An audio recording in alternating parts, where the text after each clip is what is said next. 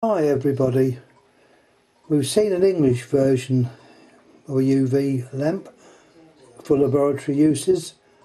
Lo and behold, I picked up the American version.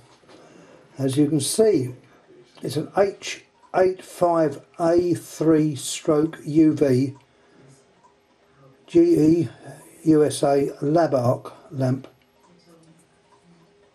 Have a little look at it.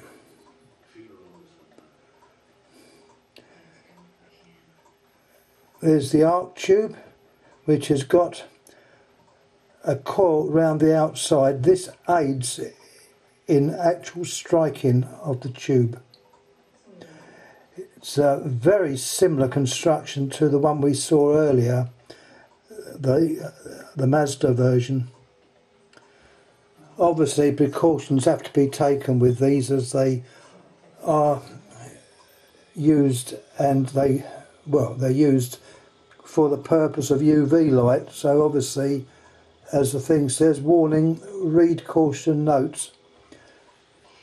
The outer glass is hard quartz, so is the arc tube inside. If I can make it so we can see it, there we are.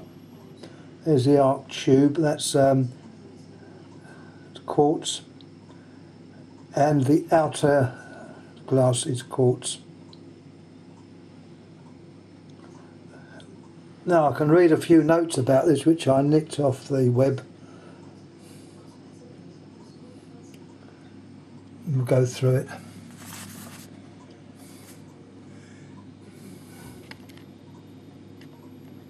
It was manufactured by GE.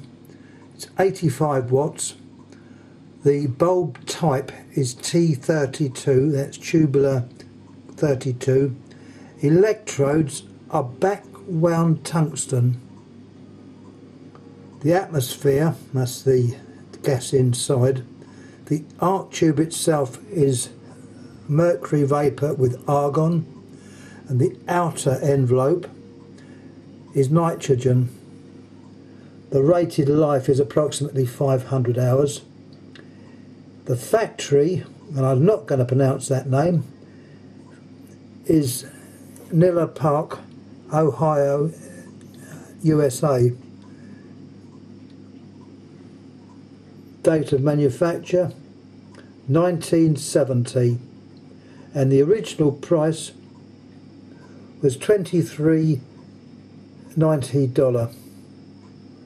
Notes. Now it's interesting to note this lamp was modelled on the H3, but with UV transmitting hard glass. So the only difference was the outer glass. The design originally went back to the 1930s. As I stated before, notice UV, so caution if used. You would need a ballast with this. I haven't tried this one, and I haven't tried the other one I've got at home. So they're just ones that are in the actual collection. The reference was from the GE Large Lamp Catalogue of 1971. Having another quick look at the lamp itself. It's got a medium base.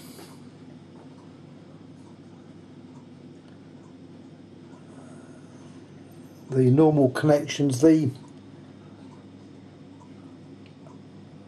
little igniter coil round the arc tube actually connects to the side which is lowermost.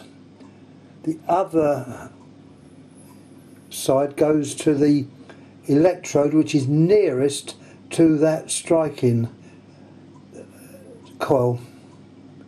It does aid, it gives that initial boost just to get the thing working. Once again, well made, as you would expect. Anyhow, any questions, please ask. I'll try and answer them. Not going to say I'm going to answer them, but I will certainly try. That's the GE Lab Arc UV source light for a laboratory work. Thank you for looking. Thank you for looking. Any questions, please ask. Please subscribe. Thank you.